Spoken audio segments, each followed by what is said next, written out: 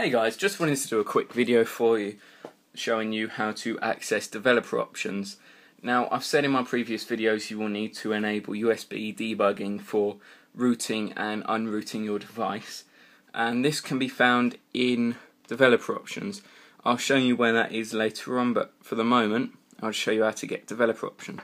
So all you need to do is go to settings, go all the way down to about device, then keep pressing on your build number until it says you are now a developer. As it says, I have no need.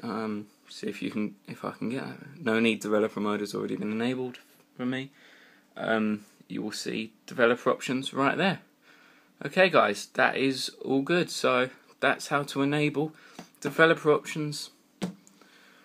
That works on all Samsung Galaxy S5s. I'm not sure about other devices. It should work for other devices. So yeah, cheers guys.